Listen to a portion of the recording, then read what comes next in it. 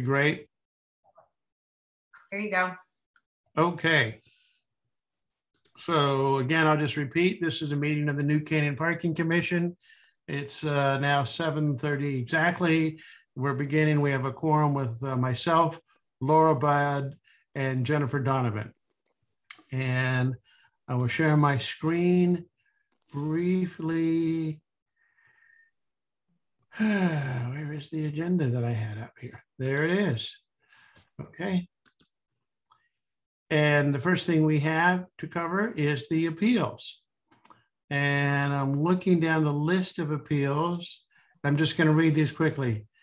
If there's John Barker, Ray Chung, Ellen Doherty, Lisa Gandal, Natalie Lightman, Madison McGinnis, Fabrizio Obregon, Lucia.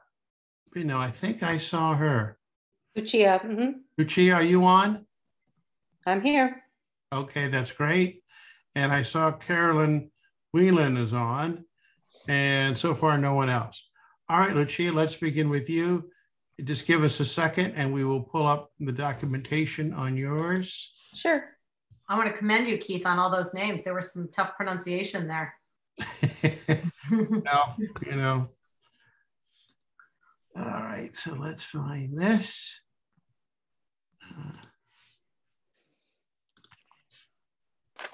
Just give us a second. Okay.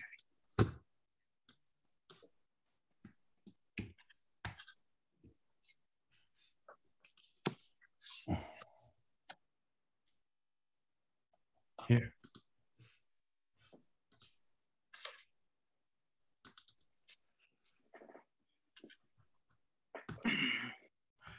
And I'll even, if I can, share my screen with this.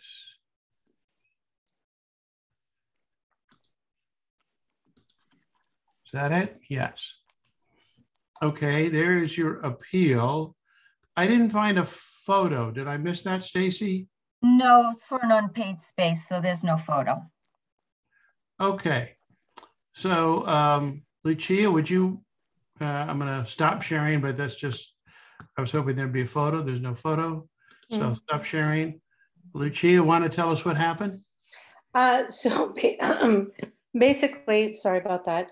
My son took our car because his car was at the shop because we were having it get worked on before he went back to college. And he was rushing as normal to go to his dentist appointment that we were trying to fit in before he went back to college. And I think in all he knew he was late, he was running, and it wasn't his car, it was our car. So I'm sure he has change or money somewhere in his car, but you know, he had our car and he was so concerned about getting to the dentist on time that he just parked and ran in. So that's really what happened. We've never gotten a ticket before. We always pay for our parking. So, and again, it wasn't myself or my husband, or, you know, it was him. He's at school right now. So I'm just sort of pleading on his behalf, but it is our car. So that's the long and the short of it.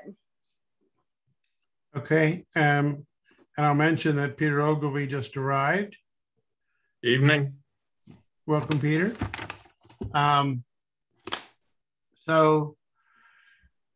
So tell me again, where was the car parked, Lucia? So you know what, normally he would park right on Park Street in front of the dentist office, but he probably just by habit just said, I'm gonna pull into, you know, he didn't look to see, or maybe at the time, because it was probably his appointment was, it was like 2 o'clock or so, and he was running late. So I don't know what time it was. It was probably maybe 10 past 2 or something like that. And he just pulled into the lot right next to that Park Street building and ran in. Okay, so that's so I don't know what spot he took. Lot. Yep. Okay, I'm sorry. It's okay. And he didn't, as I recall from this one, he didn't pay for the parking at all. He just went in. Right, but I think he was so on target to just get to the appointment on time that he didn't really even think about it. And then, you know, he wouldn't have had money in, well, I don't have money in my car. He would have had no money in his car, but he didn't have his car with him, so. Okay. All right, I guess that really covers everything. I have no questions. How about you, Peter or Jennifer or Laura? No. No, I would just point out in the future where there is a parking pay app. Now, obviously, you know, maybe he hadn't been here since we put that in this spring. And there's also credit card. You can pay by credit card. So there are other options. Yeah, he hadn't been there since probably the winter, I suppose. That was his last appointment. So yeah, that would have made it easy because these kids live and die by their phones. So that wouldn't have been a problem at all. All right, thank you. Okay. If there are no questions, then So, go ahead, Peter. so the defense here is that he didn't have any money? Well,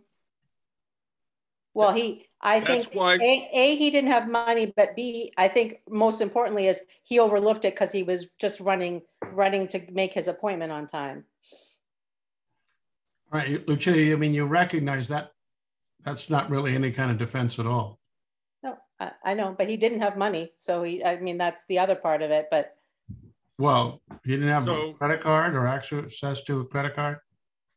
He doesn't have a credit card, no. So the defense is, one, he was distracted and running late, and two, he was distracted and didn't have any money. Correct. Did he plan on parking, or was this something unexpected? Oh, I mean, he knew he had to park. In the past, it's usually a situation where he can park right out front. So I think because that's really what happened. So because he didn't park right in front of the building, he had no option but to go in and find the quickest open space, I suppose, or the. Yeah, I understand. Okay, thank you again, Lucia. Our format is that we go through all the appeals, and then we do other matters. Then we circle back and we decide the appeals. You're welcome to stay for the entire meeting. It's a public meeting, or you can leave now, and we'll let you know how it turns out. There's, you know, we try and make it easier for you. I understand.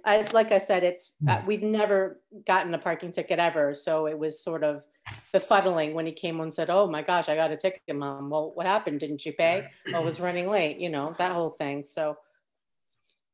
Okay, thank you. And by the way, I also want to say welcome to Drew. Somehow you look a little piratical since the last time I saw you. I don't know if we actually saw each other. I may have had my avatar picture up the last time, but I wasn't at the last meeting. I was at the previous one, so it's been a while. Anyway, welcome. Thank you, everybody. Okay. All right. So let's circle back. I see we have Carolyn Whelan here, who I know is an appeal. Let's see who else is here. I think that's all. So Ms. Whelan, do you want to tell us about your ticket? And I'll, well, just give us a second and see if we can pull it up, which won't take me long, I hope.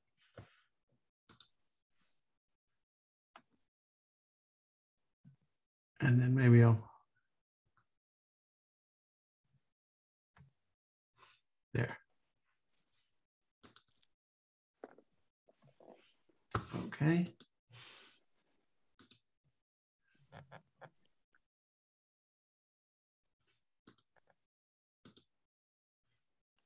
I think that's your appeal. And did we have photos with this one?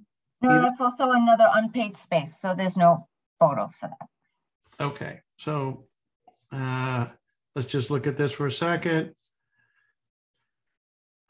This is the Main Street lot, which is Morse Court, I presume, number 39.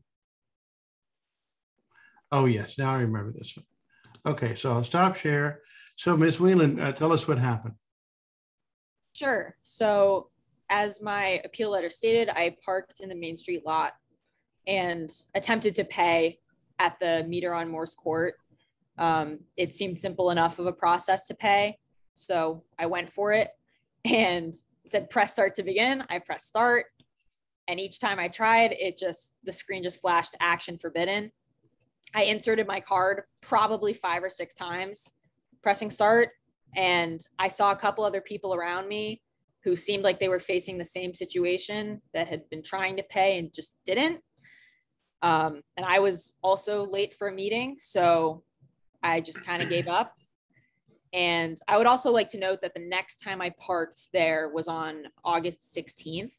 And I did successfully pay for the spot that time. I have my transaction history if you'd like to see it, but just want to emphasize that a significant effort was made to pay and the machine wasn't cooperating. And that's pretty much my case. Okay, so the way that machine works is you put in the space number and then you decide how much you want, and then you pay for it with the credit card. Right. And that's when you hit the kind of print button or accept button and your transaction closes. Yeah, it wasn't even letting me get to the space number or the amount. It just said action forbidden every time I tried to even press start. Yeah, and Stacy, what do you say to that? You had a note here on the ticket. The only thing that I can tell you is I double check with the officer who usually fixes and maintains the machine. That has never, ever been a word that came up, action forbidden. And I went to check the manual as well, and I've never seen that message anywhere in the manual. I did go back on the transaction history for that date. And as the little note said, there was 137 transactions from both machines starting at 8:24 and ending at 6:54. We had no calls that day that said the machine was not working. And there are 2 machines in that lot. So I can only give you what I found out. I had no complaints that those machines were not working by anybody else. And I will tell you that if the machines are not working, we will get notified. Okay. I mean, it just didn't work for me, but I understand that there wasn't any notification on your end. Ms. Whelan, I have a question. You mentioned that others also trying to park in that lot were having difficulty. Was it at the other machine? Is it the second machine or the same machine? That was more speculation on my part. People just seemed to be kind of standing around looking confused. So I didn't clarify directly with anyone if they were having the issue. That was just a conclusion I draw without actually figuring it out. So that's not really important. Have you parked in Morse Court before? No, that was my first time. Have you lived in New Canaan? Do you live in New Canaan? Have you parked there in New Canaan before? No, I live in Ridgefield. And this is your first time to New Canaan? It wasn't my first time in New Canaan because my mother grew up there and my grandmother still lives there, but it was my first time parking in that court myself. Okay. This is Drew again with a question for Stacy. If there is a malfunction that a user experiences, is there like a call number that's posted visibly on every machine? I mean, is there somebody to call and say this is not working? So there's a phone record or a call record? Not on the machine, but our number is easy to get. If you were to put that into Google, you can get the parking number. And I know, no, there is no number on the machine. We do look at the back office to see if there's any malfunctions or alerts. And again, there was none on those machines as well. I have access to a back office computer system and I checked that as well. So there was nothing on my end that I could find. And again, that message has never been said, action forbidden. Okay. Any other questions? All right, Ms. Whelan, thank you. Again, you're welcome to stay for the meeting, but otherwise we're going to move along to other things and then circle back to decide on your appeal. It won't, your staying or going won't affect the result. But again, you're welcome to stay. All right, so let's get back to our agenda. And I think we have no one else on who's appealing. And I'm going to say that again, just in case anyone is on who's appealing. Now's your chance to speak up. Okay, not hearing that, we'll move on to the submission of the July 8th meetings, and those meeting minutes look like this. I didn't think there were any comments. I sent them around. Assuming that no one has any comments, I move that we approve those minutes. All in favor, please signify by saying aye and raising your hand. Aye. You see Jen, Drew, Laura, great. Okay, minutes approved. Excellent. The next thing on our agenda, is the McLeod. Is that how it's pronounced? There could be only one. Yes, McLeod. McLeod. That reminds me of the movie Highlander. Yes, exactly. Well, first and foremost, I want to thank you for allowing us to speak at your commission, and I truly appreciate everything that you're doing on the Parking Commission. My husband and I are relatively new to the New Canaan community. I teach at St. Luke's. He also works at the Blue Book construction company. And one of the things that we wanted to go over today, with your permission, is an idea that actually we both had when we first moved in. My husband's mother is very elderly. She's had a couple back surgeries. And one of the joys that she has, as well as my sons, is being able to go and walk in downtown and do stuff. And we just noticed that it's very limited in parking, especially if you're mobility impaired. And one of the reasons why, we moved to New Canaan and why I'm a teacher is we like helping our community. And we thought about, well, wouldn't it be great if we could have some way that people who had mobility issues had more than just one or two parking spots. And so that led us to think about, well, what if we had maybe a little side business where we could provide free valet parking for people who are disabled or who have mobility issues. And then we could also help out some of the small businesses that might only have a couple parking spots in front, like some of the restaurants on Forest. And let's come up with a little small business. We're not planning on quitting our jobs for this. This is something that we want to do to try to help our community. And we see a problem, and this is potentially the solution that we see to that problem. And so if you'd like, I can either share my screen, or we sent a deck earlier. Sorry about the deck revision. Do you want me to show it, or I'm happy to let you. Yeah, if you don't mind just pulling it up. It starts off, it has a picture of both of us. You can see my glamour shots, what I look like with makeup on, and all that jazz. But really, what's really important, though, is my husband and I, since moving to New Canaan approximately 3 years ago, we want to become part of the community. And one of the ways that we can give back and that we see would potentially be by offering some valet services.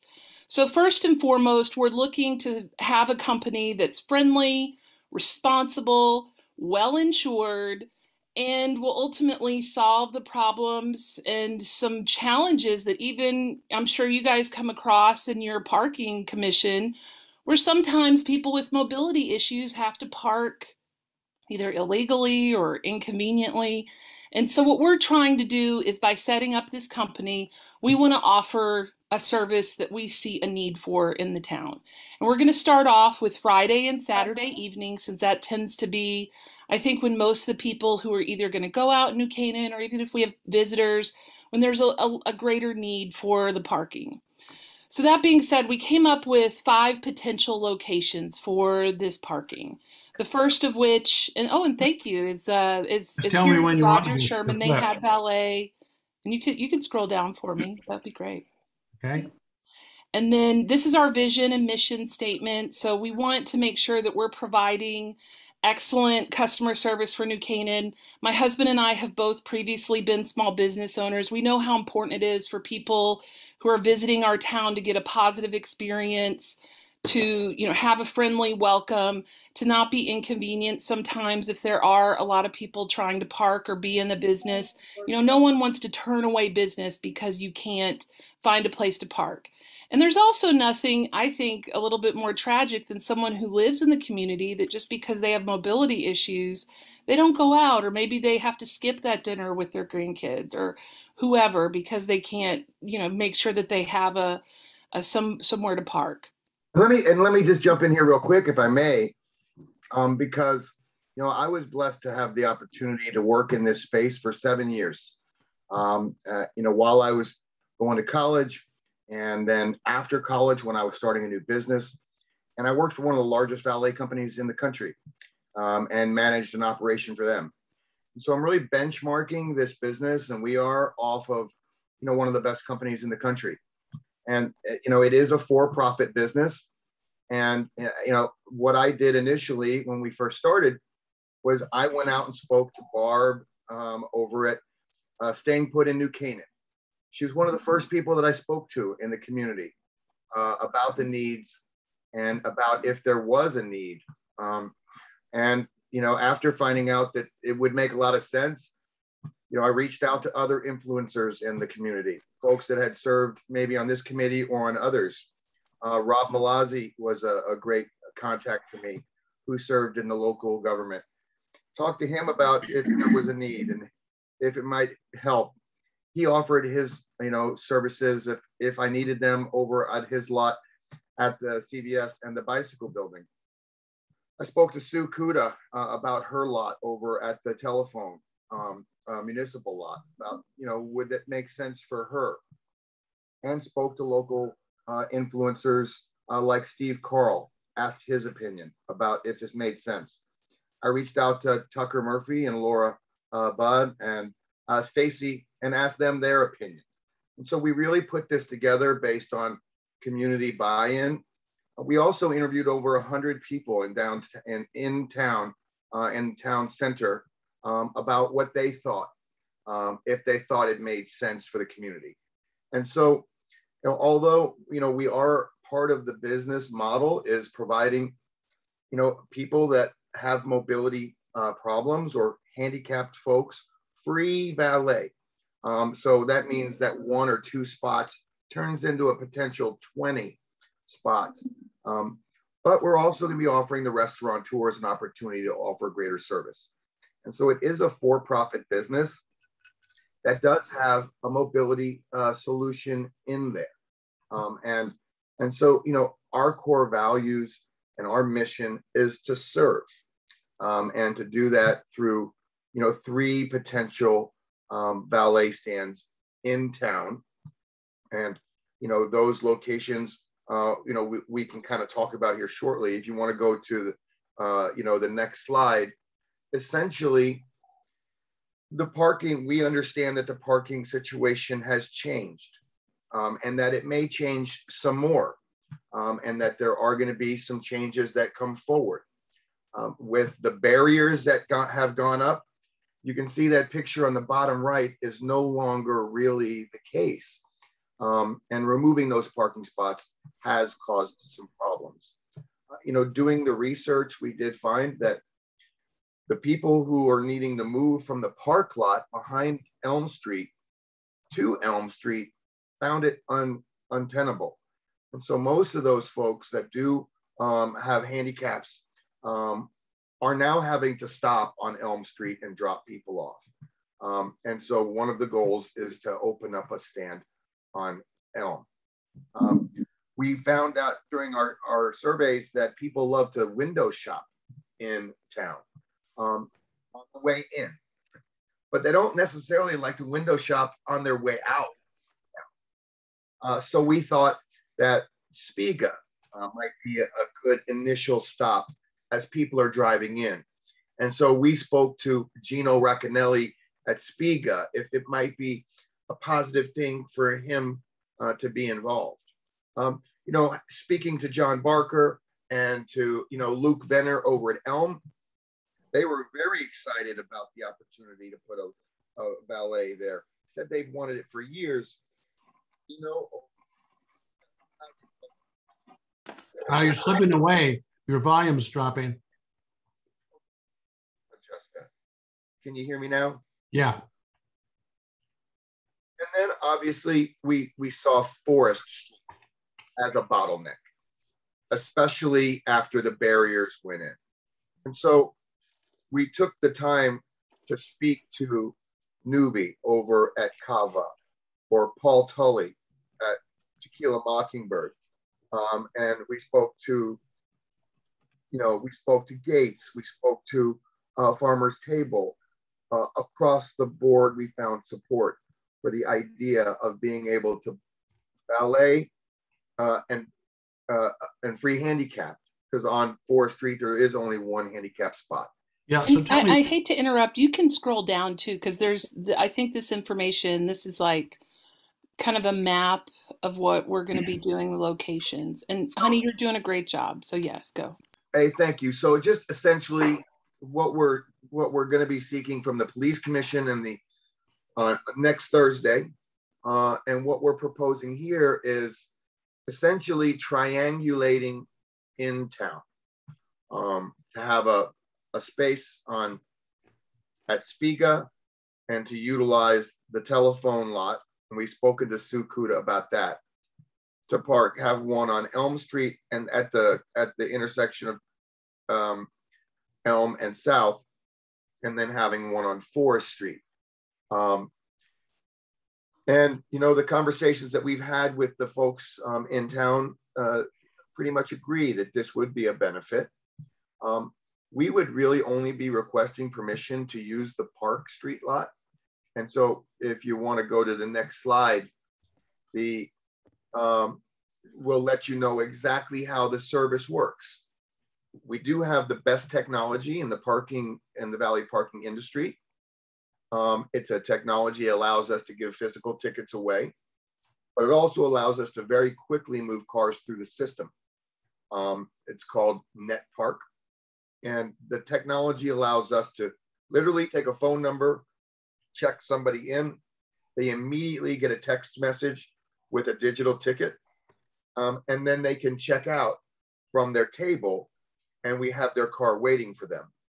The reasoning behind that is it makes it very simple and it makes it very easy. The valet walks the car, makes sure it's protected. We take any pictures of the damage. It all logs into our app.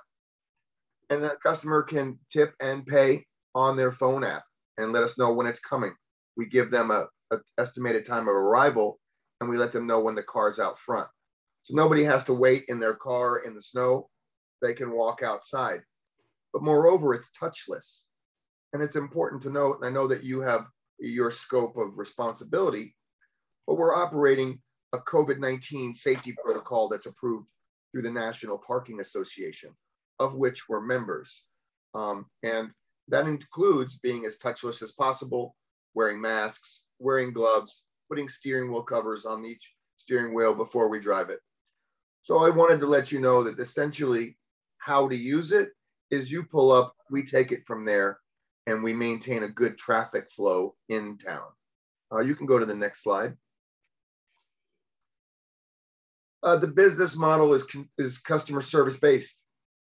Everything is about customer service when it comes to this business model. And it's very important because, being from New Canaan and creating this company in New Canaan, we know what the New Canaanites deserve and what they would love to have. And that is obviously for seniors and folks with limited mobility to have direct access to their places, but it's also to be greeted with a smile. We're going to be the first person that people see when they arrive and the last person. And so the goal is to always be there with an umbrella in the rain or to carry heavy packages.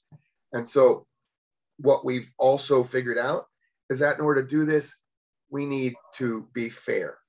And to make it work, every car will be parked at the same rate, no matter what location it's at. And restaurants will be able to opt into the program. That's going to allow us to operate. The profits, which are not going to be many, are going to go into improving the product. we are hiring the best of the best. And for the town of New Canaan, there would be no less. And so we have partnered with Paycom, a service that allows us to background check, motor vehicle history check, and drug test all of our employees before they come on board. And we believe that that is going to be a very important step in the process, and it's working out very well. So our proposed valet stands, if you want to go up one, that next slide. This one? No, I'm sorry, down one. I'm sorry, I apologize. Just is here you go. So no, we're going to go to the proposed valet stands. If you want me, I can share my screen to make it easier for you, Keith. Which one do you want? We are going to go to one slide, two slides up. Up. This is up. There we go, right there. So again, I wanted you guys kind of to see what the game plan was. We are speaking with the Roger Sherman Inn about doing all their private events. And Nez and Joseph have been very kind to allow us to come out and test the system there. The Spiga would be location one because it's the first on the drive-in. Again, probably not going to be the most active location, but we feel that it's a good one. Location two would be on Elm, right there. And we know, again, there are going to be changes. And as we move forward and work with the police commission, we're going to hammer down exactly where that is, where it's going to be best. Three would be Forest, and four, we're talking to the folks over at Cherry Street East about possibly doing special events. You can go to the next slide. Well, can I stay with this one? You said for number three, parking garage. Where's the parking garage? And okay, so essentially on location three, we're discussing with Moran Towing at 50 Locust. We're also speaking to Mike Lombardo over at 49 to 51 Locust as two possible locations for Forest Street. 50 Locust would be the best location. You'll see some pictures of it here because it's right at the end of the block, right? Mm-hmm. So we literally pick up the car, take it into the parking garage, and then move it around. There's been with restaurants, it's been difficult for us to actually finalize anything because we haven't been approved yet. And so a lot of the conversations we've had have been theoretical, So if we are approved by the parking commission and if we are approved by the police commission, would this be something you wanted to do? And the overriding sentiment has been yes. The same thing kind of goes with some of the parking lots. It's kind of, let's wait and see. So Sue Kuda has been very kind to say that she'd be very interested in allowing us to use the telephone lot. The folks at 50 Locust and Moran Towing have been very interested in offering us the parking garage. Our insurance agency is over at 51 Locust, Rand Insurance here in New Canaan. They've got 100 spots over there. So there's a plenty of opportunities there on Forest Street. We haven't really thought about using the Locust Street lot. Street lot does get busy, right? It feeds into Forest and also feeds onto Main. Then there's also a lot of New Canaan traffic equipment that is actually stored on that lot, and as well as some construction materials. So we're well aware of that lot being a little bit crowded. And so we've been looking elsewhere. As far as, so that covers Spiga, which is the telephone lot in Forest. Our discussion for the Elm Street lot was, and if you want to go down, we can get a little bit more in detail. This just kind of shows, some people had asked us about how do you compare with, Uber or Lyft, and there's no comparison there. This just basically talks about, are you going to be driving people? And the answer is no. We're not a transportation service. We're literally just going to be parking cars. And so we're not going to be driving people home. We're just going to be parking their cars for them and taking care of their vehicles. And that's the difference between us and a driving service. If you want to jump to the next slide, Keith, thank you. This just gives you a little bit of an idea of some of the people we've spoken to. One of the first things we did, again, was speak to Barb over at Staying Put in New Canaan. And, Nick really spent a lot of time with us and letting us know what was happening. What that did for us was it inspired us to join the National Parking and the International Parking and Mobility Institute to do some research and to offer our people training on exactly what it means to help with mobility and to have best practices in parking. And that's everything from accepting cars to the way that you handle a traffic flow to the way that parking is actually planned in communities when changes are made. And at some point in time, I'd love to share some of that information because they've done a lot of studies on improving traffic flow and helping mobility. We also became members of the National Parking Association. Again, the best in class, the organization to understand how to operate, offers training to our people. It offers us the opportunity to be certified in a number of different areas. It gives us access to research, best in class. We reached out to the Chamber of Commerce, the Chamber, and I spoke to Laura in regards to what they thought about the idea. And serve the community. You faded out. That's great input there. You faded out, Billy. Okay, let me change my settings. How am I now? Fine. Thank you, Keith.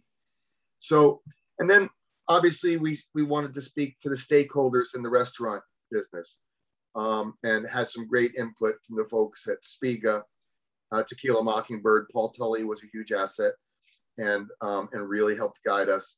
And then the folks at Elm were very, very positive.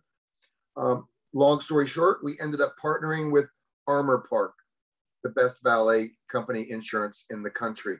This is their specialty, got the best coverage to protect New Canaanites and New Canaan. So if you want to jump to the next slide, I know you guys are busy. I don't want to take too much of your time. Some of the equipment we're going to have along with our uniforms, these are the uniforms we're going to have. White shirts, I'm wearing one now with red jackets, black pants, black sneakers. Steering wheel covers, gear shift covers, black gloves. That's our mobile app. Beautiful brand new signage, beautiful brand new cones to protect ourselves at the lots, and mobile stands to come and go. Again, everything's brand new, everything's best in class. Next slide, please. It was important for you guys to know the coverage that we're getting. And so we have gotten the best in class coverage that is being used by municipalities all over the country to protect you. And then you would also be listed as one of our lots if we were given the opportunity to use some of the spaces in the Park Street lot. And just having conversations earlier in the process and doing our research on Friday and Saturday nights, parking spaces 56 through 96 on the back side of the Park Street lot really go unused. Those last 3 rows are just not being used in the evening times. They're not being used during brunch either on Sundays. And so we felt that that was a very smart way to add to the mobility, to allow handicap to park and give people some convenience with an easy run for our folks. And so, but Rand Insurance wrote the policy with Armor Park, and Armor Park does this for municipalities nationwide. We would obviously list the town of New Canaan as one of the insured. That would hold you harmless while we're parking cars. Not only are we insured for the cars themselves, but for the people around the cars, the parking lots themselves, and the people driving the cars. And then next slide, please. Here's a little bit of a traffic plan that we put together for you guys, if you guys just want to see. So this is kind of a look at the old Elm Street, how it used to be. Now it's changed with the barriers. Obviously, we've lost a lot of parking. And then here's a picture of one of our valet stands right there at the juncture of South and Elm. Right now, where people are using as a drop-off location anyway. And some people are just putting their blinkers on and running in, causing a little bit of an issue. We believe that having our service will allow for that. But we wanted to put that valet stand out there to show you kind of what it might look like. The folks here with the Ferrari, really lucky that front row parking spot. You're fading out again. Okay, let me adjust one more time. Thank you for telling me. How am I now? Good. Okay, thank you, Keith. So anyway, you can go to the next slide to give you a little bit of an idea of you know, the spaces at the lot, the cut through that we have right there next to the theater makes it easy for us to get there. Mm-hmm. And what you'll see is just in my time doing my research, I did catch someone that had dropped someone off, and then they had to come back around and pick them up. And so offering the handicap the ability to valet park their cars would allow for family members to stay together when they go into restaurants, not to drop their loved one off and then park over at the library and then come back. The ability for them would be to be able to pull up at no charge, park their car, walk in, and then we park their car for them. So this was just an opportunity I saw, but that's really the location that we're hoping for. We feel that it would not impede traffic whatsoever, but we also know that there are changes being planned. You can go to the traffic plan there. Excuse me. So what you'll see here is where the pink is marked. That's where the stand would be. You'll see that there's a cut through for our runners. So we're not going to be really impeding traffic on the sidewalks either. We're literally going to cut right through. And that takes us back to those back spots, 56 through 96. And then there's some spots on the back of that lot as well that are used for during the day for folks that use it for the train station. Just kind of wanted to let you see how we're going to be driving in a big circle. The whole trip takes about 2 minutes. So again, we're not going to have to staff with 10 people. We're going to be able to staff with 3, 4, or 5 and be able to maintain a good traffic flow. Here's the proposed Forest Street location. There's only one handicap spot on Forest Street. You're probably well aware of it. It's in front of the Park at Park. And that is a lot of times taken up by someone that's picking up food from the diner, you know, Farmer's Table, Cava, Gates. And so a lot of times it's just dumb luck if you get it. And if it is taken by someone who is legitimately handicapped, that means that 10 other people can't use it, right? And from what we heard is that people actually don't go to Forest Street on Friday and Saturday nights to eat if they have a handicapped member. Or you can see here what they're doing is, once again, is that they dropped a loved one off and then they had to go park their car. And this is somebody picking those people up once again. And they had their blinking lights on Forest with the new barriers. And we feel that this is one of the easiest decisions of the bunch, is that what we would do is move one spot ahead of that handicap spot and be parking valet parking cars there, out of traffic flow, but helping everybody on the town from locality. If you want a gelato, if you want to go to the diner, Tequila, Gates, Cava, is that we're going to have the wherewithal to park right there at the end of the block. If you go to the next slide, you'll see that the traffic pattern is really simple here.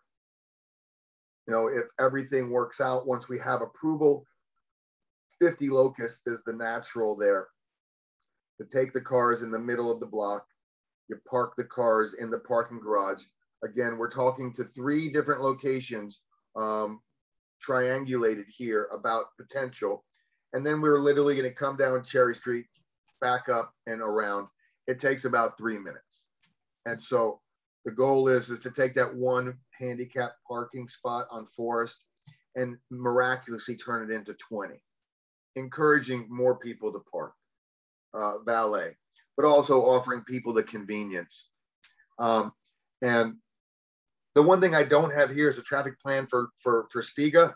But the one good thing I did want to let you know is that if someone was to valet park their car at Spiga, have dinner, and then go listen to some music, at gates on a Saturday night, the good news is that they'll be able to actually request their car to be picked up, to be dropped off at gates.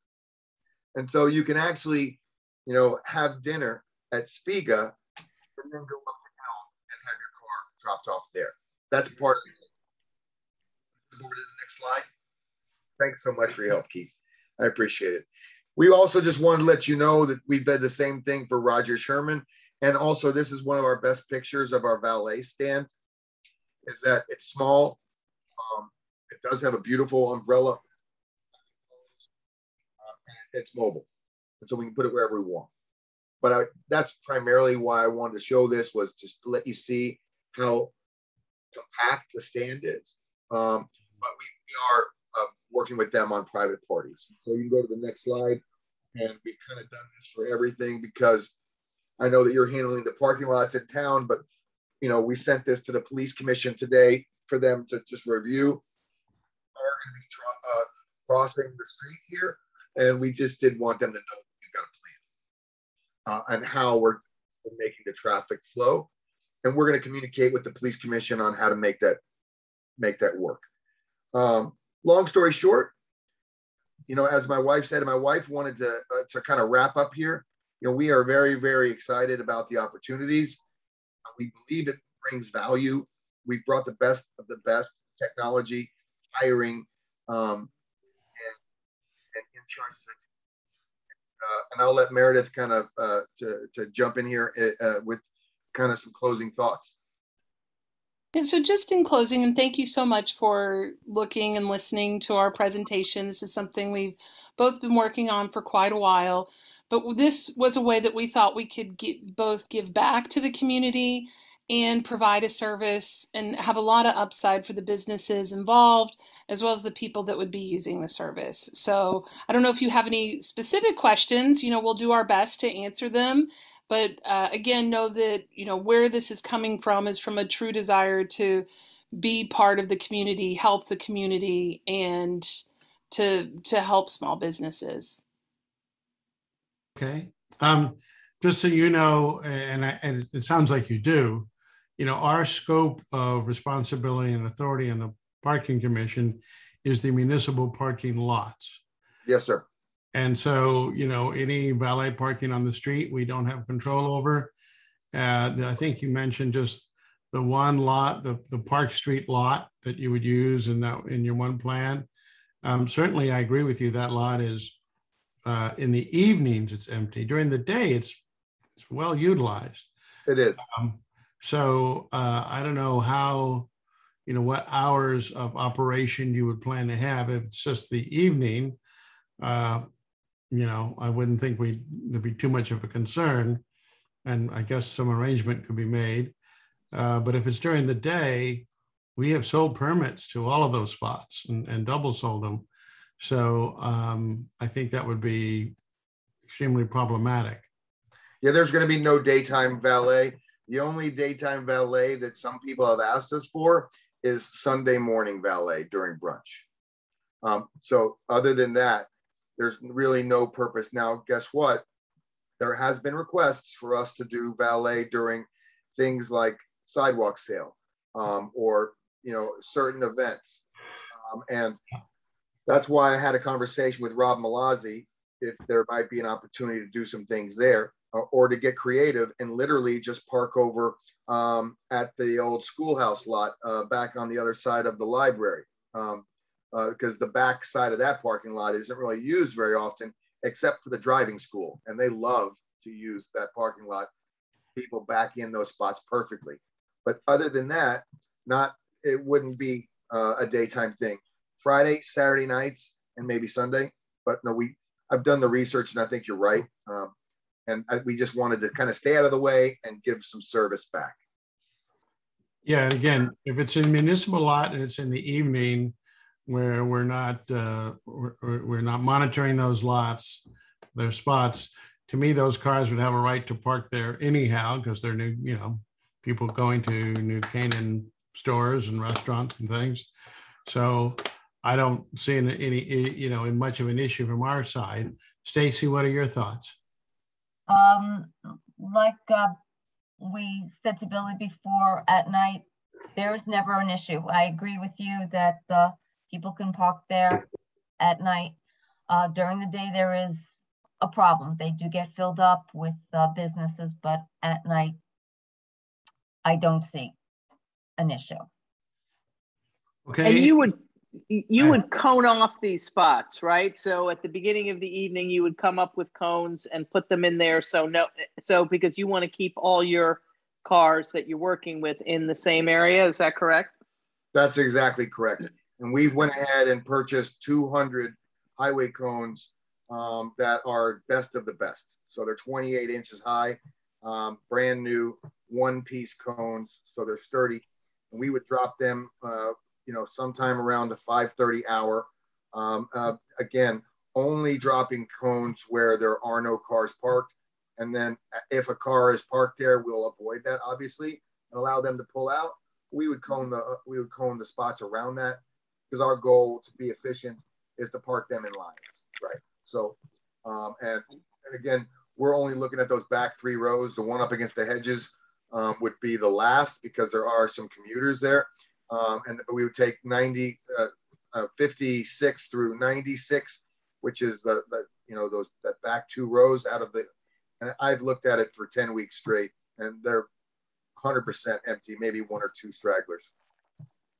Keith, can I jump in? I did meet with Billy, with Laura and Stacy, and we went through a lot of this, and it is an interesting concept.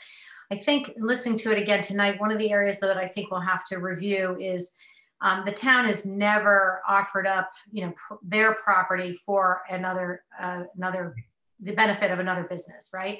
So I think we would have to talk to our insurance company and just check with them on what the liability is of this for us.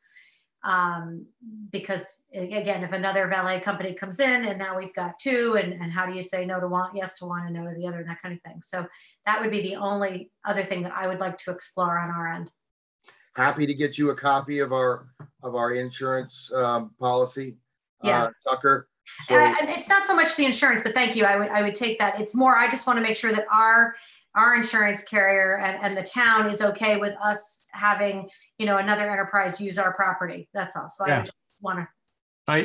You could skate that issue by seeing about the parking that's behind, like the People's Bank. Talk to the owner of that building, and see, a private. Well, it's privately owned. I mean, I don't know if she's willing.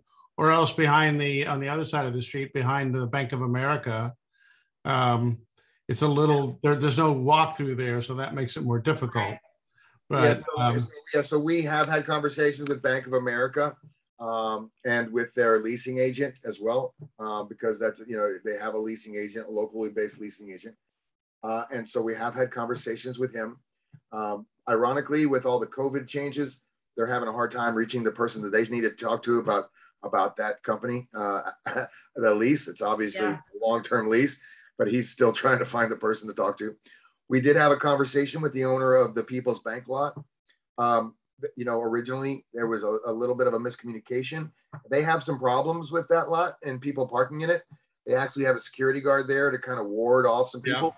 So does the Bank of America building. So again, it only goes to show you that there are some problems because people are begging to park there. And you know what? After we had a good conversation, she and I really got along great. And she thought it was a wonderful idea. She wanted me to come back and revisit with her about how it went and where we were going. And so it's not we weren't making any plans for that. But she definitely wanted to know. And again, with Sue Kuda, again, that's a privately owned / municipal lot, right? So she leases those spots or gives them to the town for employees to park during the week. And it's because she loves the town of New Canaan as well, right? But we've also reached out to Brock Sachs across the street over where the Club Sandwich is as a potential. So we've really kind of did our research and looked around. Our goal is to make it as easy for our customers and for their guests and for our employees as well, right? Because it's an efficiency medium. So the Park Street lot was just probably the most efficient option with the cut through, but absolutely, Tucker, you got to do your due diligence. We completely support that. We want everyone's eyes open as we go into this, because, you know, when I was speaking to Steve Carl, he had said to me that, you know, really, we've been wanting to do this for a couple decades, Billy, that we've been trying to do it. He said he almost did it himself. And then he started digging in and looking into it. And you know what? It's a jigsaw puzzle that it's kind of tough to put together. You start. Yeah. You guys have certainly done all your homework and then some. I think if it weren't for my husband and I both together, I don't see how the cogs, because it's so much, just the insurance, the getting trained, background checks, how you need to, it really is, there's a lot to it. That's for sure. Yeah. Valet parking insurance, folks, is the toughest insurance to get in the country, bar none.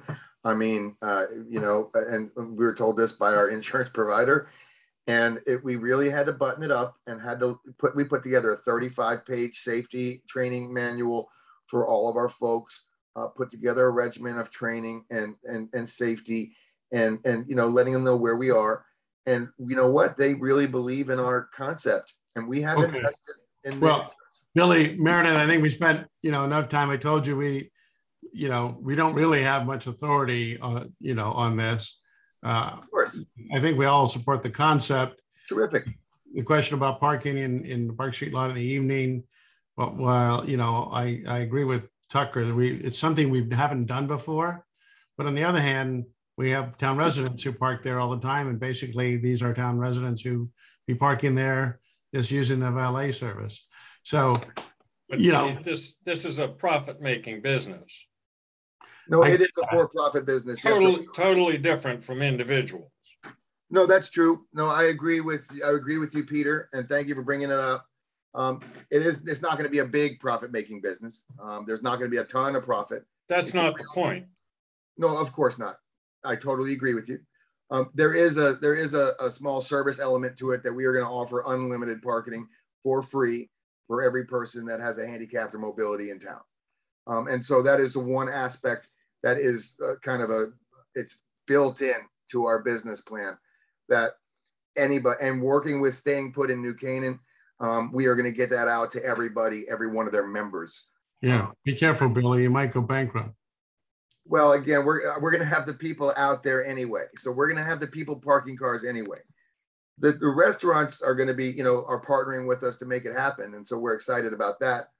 And the people who are able-bodied are going to have the benefit to walk into their restaurant on their anniversary in the snow and not have to walk around the corner.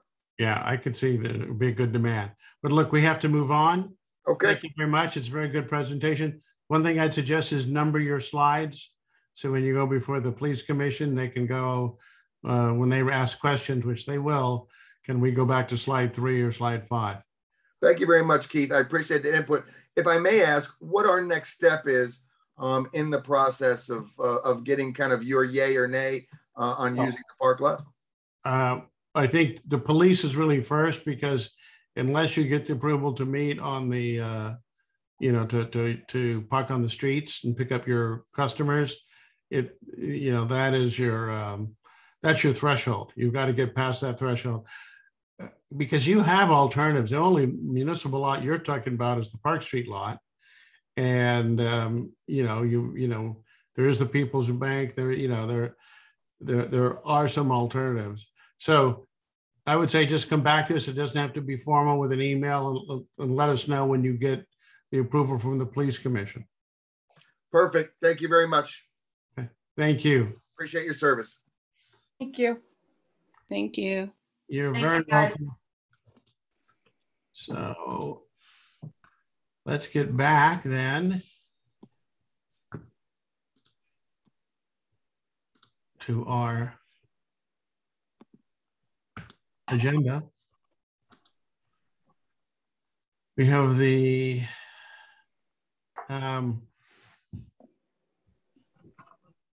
in fact, I'd like to maybe cover this before we even do the go back to the appeals. Stacy, at the last meeting, you report on the number of people who signed up to renew parking permits. You mean the free parking? Is that what we're talking about? Well, for everything, there's the renew parking permits, the paid parking permits in the center lot, Right. Welcome lot, and then you know, and you made comments about how filled the center lot was and how the experimental free permit the experimental free permit program was going. And that, by the way, goes to a couple of the tickets I saw go by. Yeah. And then also, you know, how's it going with the people now for these commuter lots? How many people have signed up? So if you wouldn't mind kind of sharing what information you can on that, that would be great. Sure. So as far as the free permits are going, that program is going great. We're having employees come in every day signing up for it. The majority of people love the program and they hope it stays, especially the hourly employees. But again, the employees are very happy with that program. We are renewing the commuter permits where we have a lot of people renewing. We have a lot of people taking the 2-year priority So option. just to be more clear, when you're saying the 2-year priority, that's where they're saying, I don't want to make up my mind, just I want to keep my space in the spot on the waiting list. Correct. So what I'm calling it is they're deferring their renewal till they know a little bit better about what their employers are moving forward with, when they're coming back, how many days a week, and things like that. So that process is moving forward as well. So everything seems to be going good. Well, so for the commuters, so, you know, say for the lumberyard, yep, where we would have hundreds of people who would have normally renewed, about how many people have renewed now? We have 287 that have renewed, and I have about 119, I believe, that wanted to be put on the priority list. Maybe a little bit more. I did not grab that sheet. I have to apologize because okay, that's okay. Anecdotal. Talking about the. And what about for like the Talmadge Hill lot? Are they getting any kind of, you know, renewals? Yes, Talmadge Hill, we got 162 renewals so far. We have probably, I think it was like 99 defers. We have a lot of new residents that are taking Talmadge Hill as well. So they were just waiting for us to get the applications to cover this year's time frame, and so I'm signing up a lot of new residents as well. And that's great. That's going good. Richmond Hill, at least when I see it, it looks like it's still pretty empty, other than for the guys working carp skies. Yeah, well, Richmond Hill, as we know, is a lot of people bypass that lot. Right now, we only have 25 renewals. So, and not many deferrals on that one. Okay. If I could jump in too. So Bob and Stacy and I have been meeting, gosh, at least weekly, if not multiple times a week, just following all of this. And one of the things that we're also going to add is we're going to have either Mike or Stacy or somebody on a regular basis going through the lots and just eyeballing. Are they 50% full? Are they 25% full? Just so we can see any patterns that are going to start to emerge, especially over the next few months when people do start to go back. I mean, they have the license plate reader, they have all the data, but I think it's going to be nice to know at different times of day. You know, things change. By 9 o'clock in the morning, most of the commuters are in their spots. So we'll want to see that. And then, you know, certainly the Richmond Hill lot is one that you know, is prime for doing something more with, being that there's so much available parking there. Yeah, I have a question, and I'm going to plead ignorance here. So what's going on with the waiting list, like in the lumberyard? Because again, I think per what Tucker just said, from what I gather, it is very empty these days, and yet you've got hundreds of people on a list. So again, if you could review, like, is that list going to be moving? Is that going to be purged? What's going on? So basically, we have to be very careful on moving down on the wait list because of the people that are deferring their permit renewals. They are doing that because we're offering them the option that whenever they need to, they can be reinstated at any time back into their lot. So we have to keep those spaces somewhat available. So moving down on the wait list has to be kind of a careful procedure where you can't just say, okay, the lot is empty now, but who knows what's going to happen in a few months down the line. So right. As far as just if I could just interject, I mean, so what is, define a deferral for me, please? Like what does that enable somebody to do? Just say I paid for my. No, they're not paying. They're asking to not renew until they know a little bit more what their employer wants them to do. That's what the town is offering. But these are people who are not on the list. They're current permit holders, right? Correct. Yes. Okay. This is a new policy, Drew, that we put in place this year to accommodate a lot of the flux that was happening with COVID, and right. and it's worked well. I think Bob's got his hand up too. He might have something to add on that. Okay. I think this might clarify it, is that our base was 1,268 right. Previous annual permit holders. And that's the base we contacted. And we asked them three things. Do you want to renew? Renew.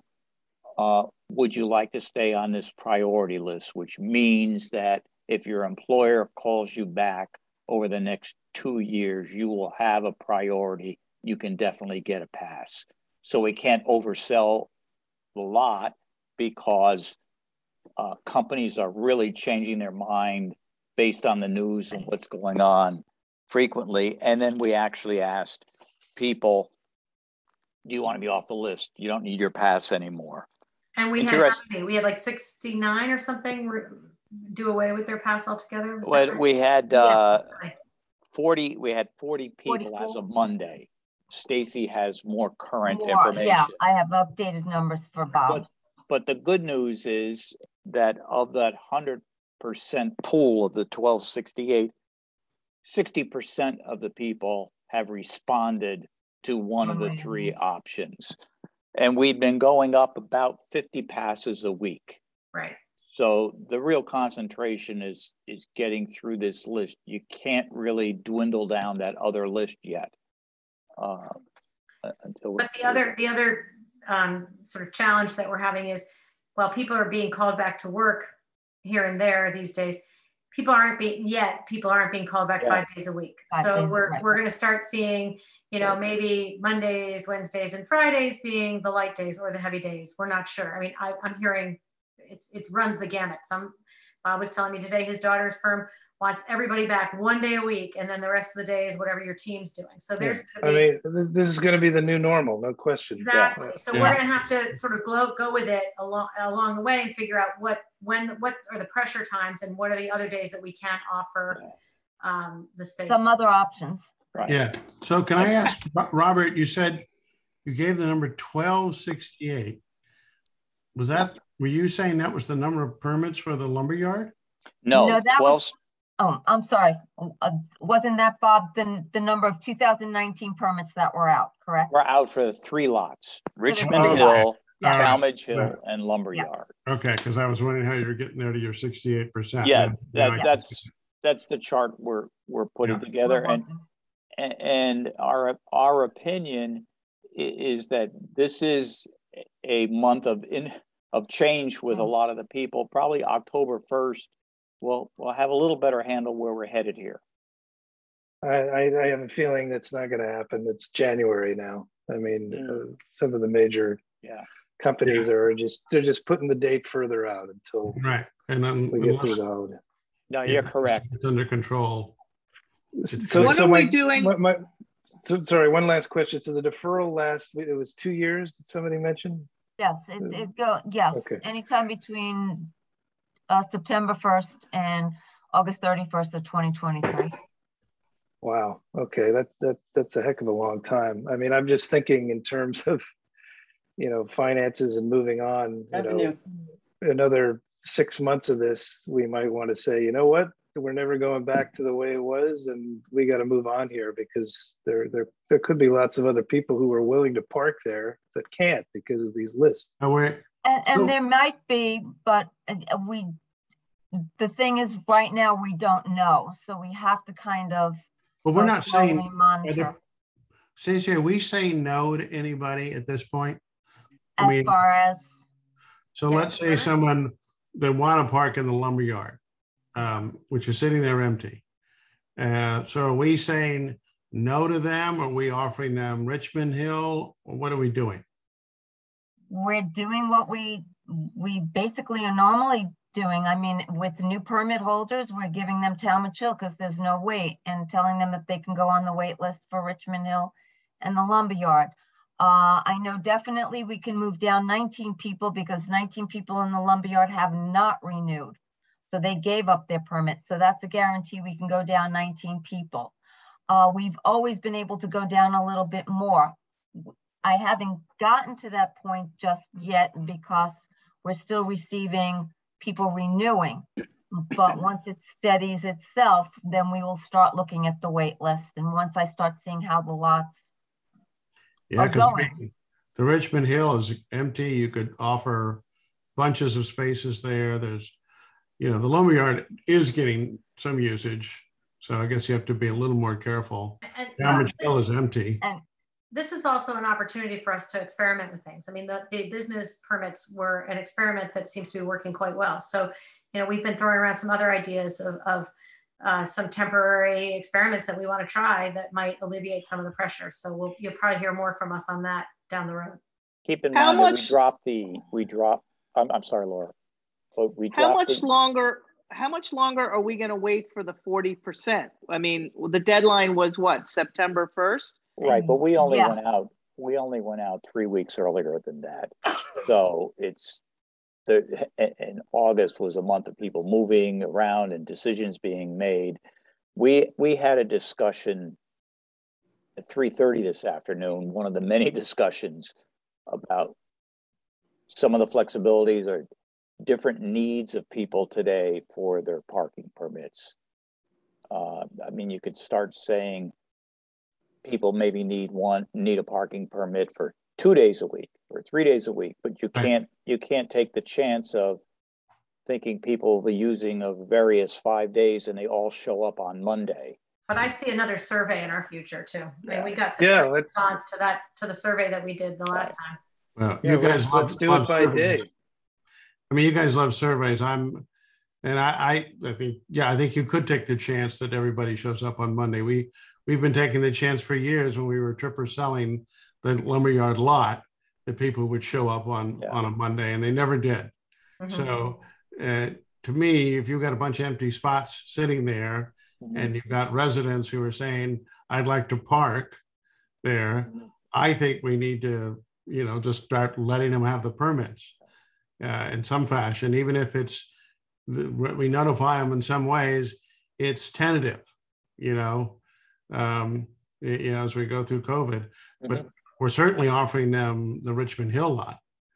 But I think it's kind of a crime if you've got people who want to be taking the train, and I don't think there's that many, by the way, I don't mean to overstate this case, but if there are people who want to be either parking in the lumberyard and they're willing to pay for the privilege, and we have empty spots galore, I just think we've got to find a way to deal with that. And you keep in mind also that up until about mid-August,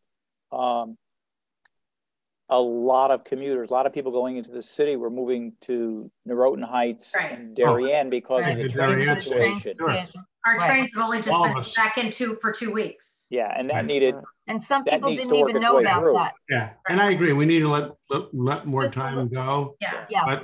But I mean, I could just see, and I may not be in the commission at the time, but when you get into early next year, that you'll need to revisit this hard. Right. Oh, I think so too. And I think that we might even see that prior to that, but I think we have to let it go a little bit longer now because things are constantly changing on a daily basis.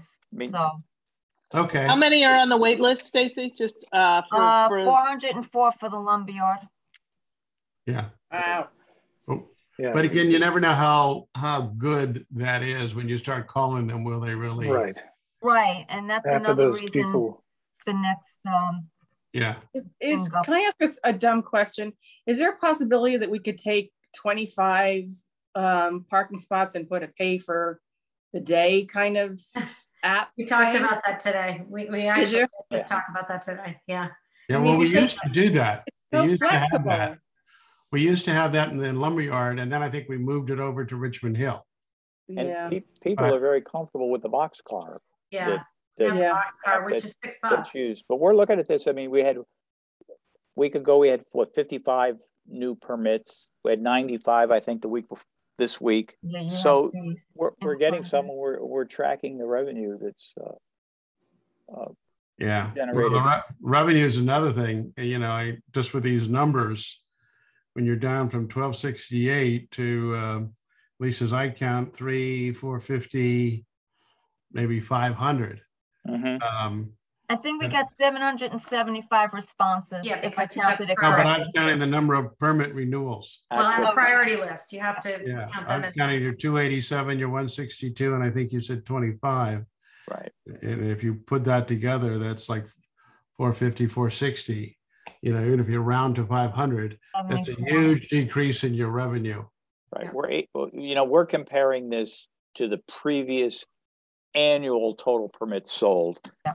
We're at 812 behind that. But remember, we've been out selling for 3 weeks.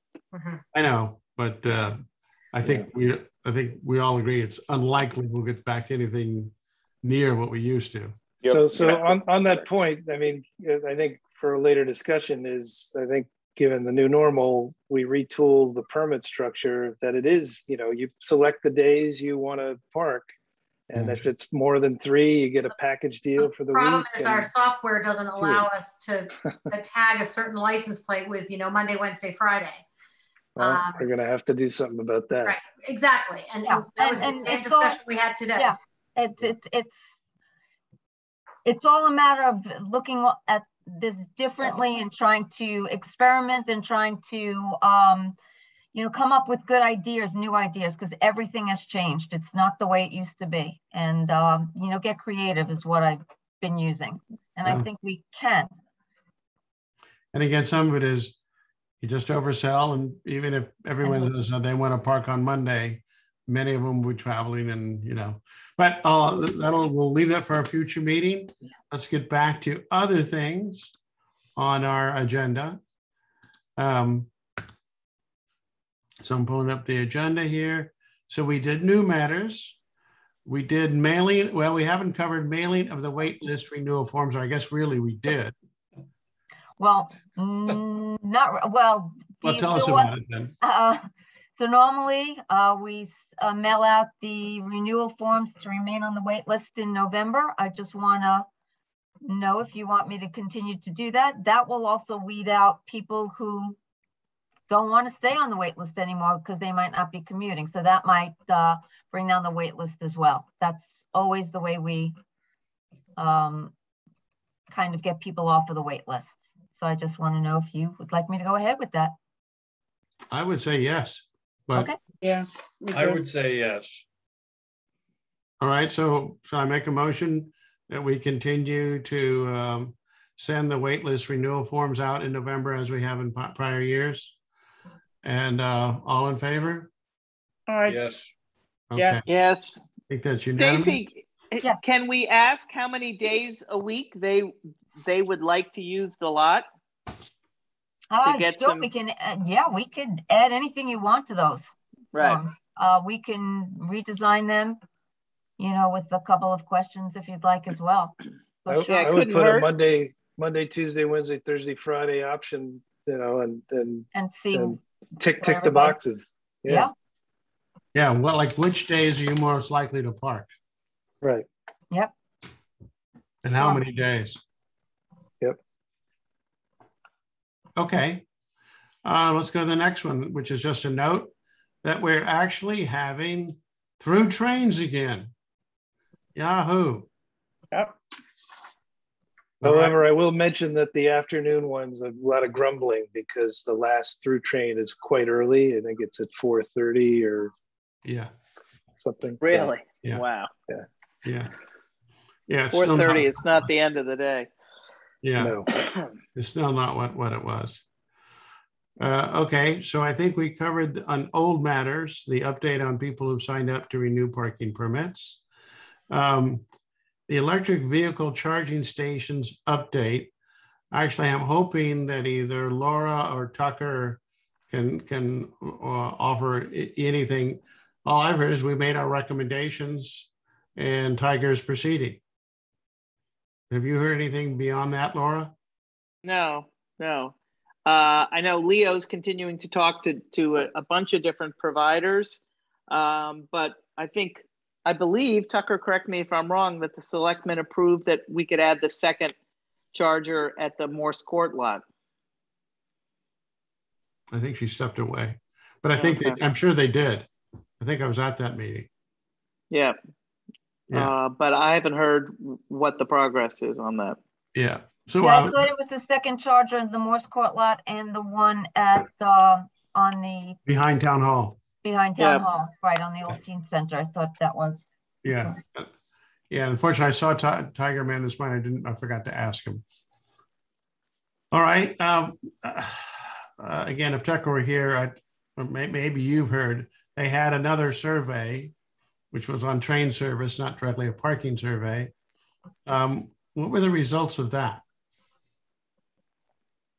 I guess we don't have it. Well, if Tucker comes back, we'll ask her.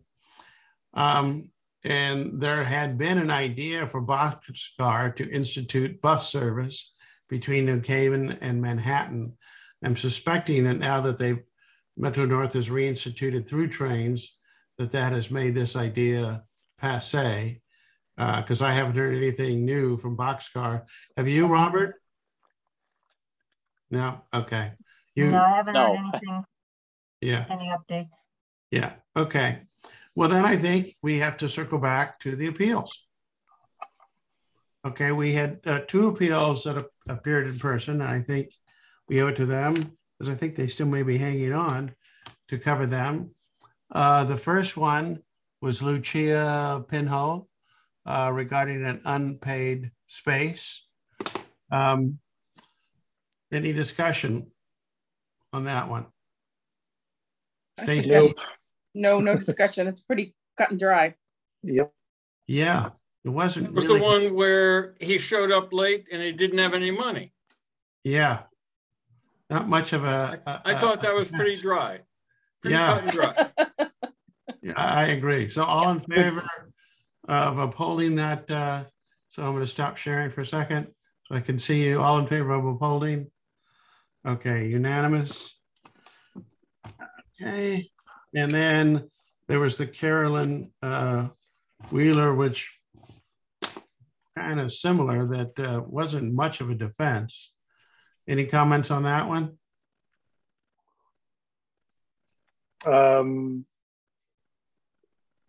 No, my only comment would be, I've been in those situations before. It's he said, she said, and the fact that we don't have kind of a number on which to log an issue is a bit of a bummer from the consumer side.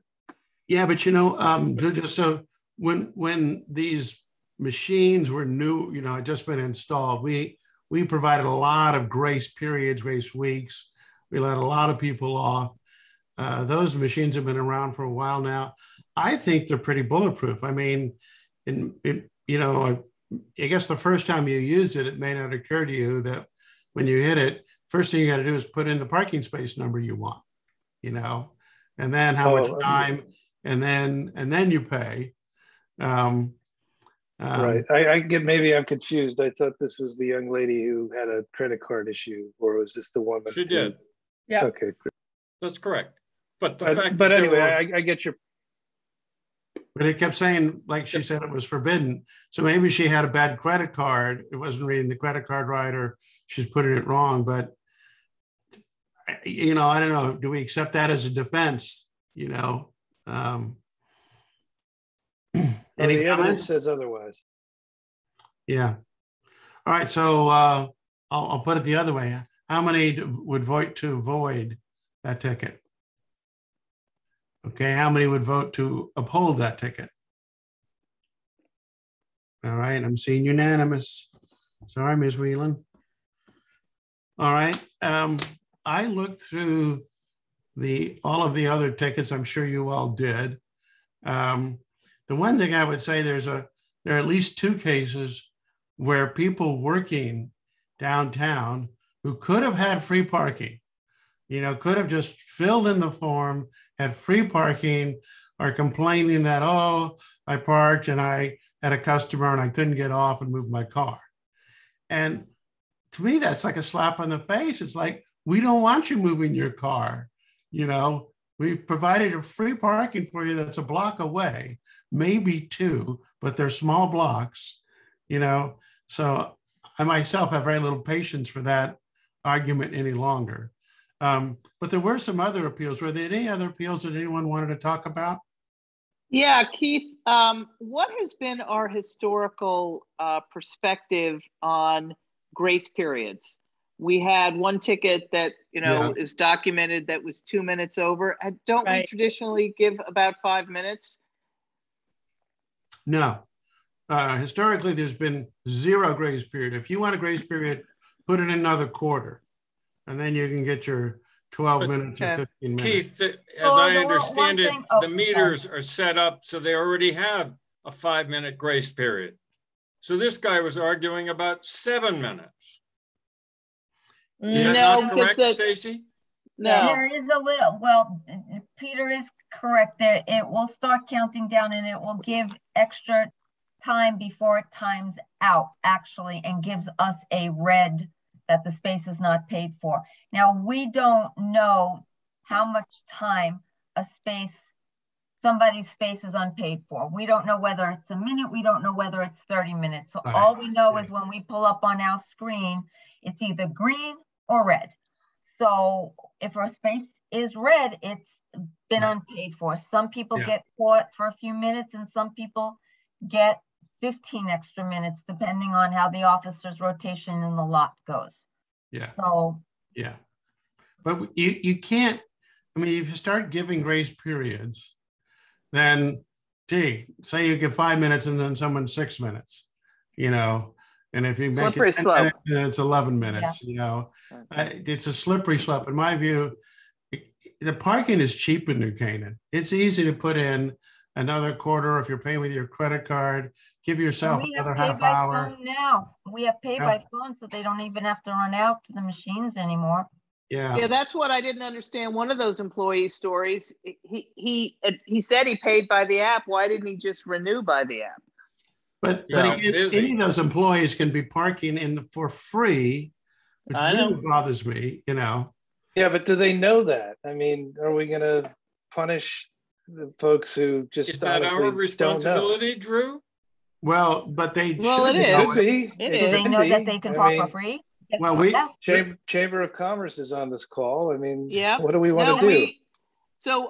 We have a very extensive email list multiple times. I send to, it's the manager or the owner to say, tell your employees it's free. And they have them. Yeah. And how many have we given out? Center, we've given out 252 and Locust 235. Yeah, it's out there. The message has gone out. And by the way, Stacy, maybe on those 2, or maybe you ought to have a sentence on every one of these tickets that we inform, just a reminder, downtown employees, may obtain a free parking permit for the center lot. Well, a little flyer that one of the employees, the number 7, he actually has parking from his own business. He doesn't even need a permit for the town. He just didn't park in his own business lot because he was running late. Running late. Yeah, and running late is not a defense. And then he couldn't move it. So So my question was, were there any tickets anyone wanted to discuss? Otherwise, I would move and we consider them in bank and just vote to uphold or void all of them. So not hearing anything, I make the motion that we all in favor of upholding all of the remaining appeals.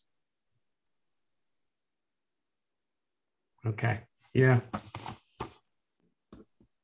I keep looking for a good appeal that's juicy for us to have a discussion, but I just don't want to run into John Barker anytime soon. That's all. Well, if you want to, let's look at his ticket. I'm happy to pull that one up. It's like the 60, the 90-second one. But like what Stacy said is, if it's red, it's red. I mean, yeah, we can't really start splitting hairs about it.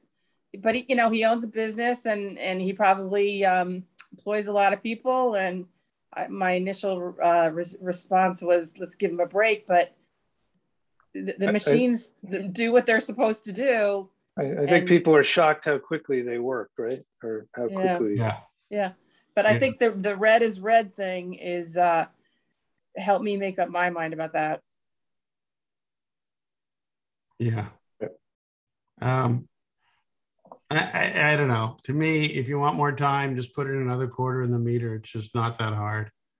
Yeah. Okay. Okay, so let's get back to I think we're nearing the end.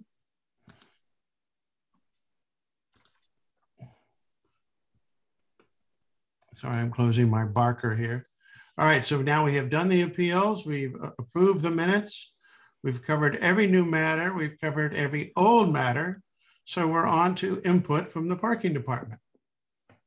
I think we've covered everything. Okay, then let me just mention our next meeting is Thursday, November the 4th. At that meeting, we will cover the recommendations that we make each year to P&Z and the Board of Selectmen. It's formally for the acquisition of land for parking, but it's also our chance to kind of, put our oar in the water on various issues. And obviously, commuter parking is one we might talk about. In the past, we've put in things for like electric vehicle charging stations, but now anything we put in there about that is probably passé now because we've had some success. I will try to remember to send around last year's recommendations so the new members can have a look and just be thinking about what recommendations you would want to make if you were running the town of New Canaan and we're thinking about the parking situation. What could we do to improve it? So that'll be that's our big item at the next meeting. There's nothing major. And I guess before we close, it's only 9 o'clock. What were your people's thoughts? I see we still have, I think Meredith is still on. What were the sense of people regarding the valet proposal? Well, listen, I think it's a great concept, and they've done a lot of homework, and obviously Mr. McLeod has great experience. I think there's some serious logistical issues, but that's for the police commission to hash out. Yeah, and I would just echo what Tucker said to put a finer point on it, and what Peter was saying earlier. Going ostensibly into business with a business is a bit of a legal issue. It's an ethical issue as well. So I think we should run that trap if the police commission approves to make sure we can't cross that's right. I totally agree, Drew. That's why I was trying to push them towards coming to some arrangement with the lady who has the People's Bank parking lot, which sits there empty and is actually pretty centrally located. It's pretty. Yeah, I know. Yeah. She's a difficult bird, but that is still a very well located lot. And the lot is empty. The guard is just there during the day, especially when the bank is open. The lot is empty. There used to be a gate where they would close it off at night. Yeah. So she's historically been horrific to other shopkeepers about her parking lot. I mean, she came out with a shotgun one day years ago. Oh, yeah. So real quick, just for practicalities, I mean, to get across any legal hurdles, I mean, could we charge a certain amount to this valet company? I mean, absolutely. And we're just like Boxcar, right? I mean, or whatever we do with them. Yeah, we could. Boxcar isn't on town property. Oh, yes. At Talmadge Hill, I guess. We can make an arrangement similar to Talmadge Hill. So in a sense, we have, you know, again, the people actually using the spots, I think of it as the individuals that are parking, you know, it's their cars. Right. People maybe going to Soleil or something, and there's no parking on Elm, so they pay these people to valet park. So it's not like these are incremental cars in New Canaan, and it's probably 80% New Canaan residents. Right. I like the idea, and I hope these people can make money. And I think I do too. That's Jen. I think you put your finger on it. That's going to be a tough one. I hope they can make money. Yeah. Yep. By the way, I see Laura Dees, you've been on the call the whole time. Is there something you wanted to say? No, there's nothing I want to say. I just find it very interesting. That's all. Okay. Well, there'll be a spot in the parking commission in a month or two. So maybe you want to talk about coming on. Well, I definitely would have let that second ticket go. Oh, okay. Only because I have had trouble with the machines at times, and actually called the parking commission or parking department while I was there and said, this machine is not working. And they said, okay, don't worry about it. And I didn't get a ticket, but I was stressed out the whole time. So I do think there are times those machines don't work. Yeah, but you know what?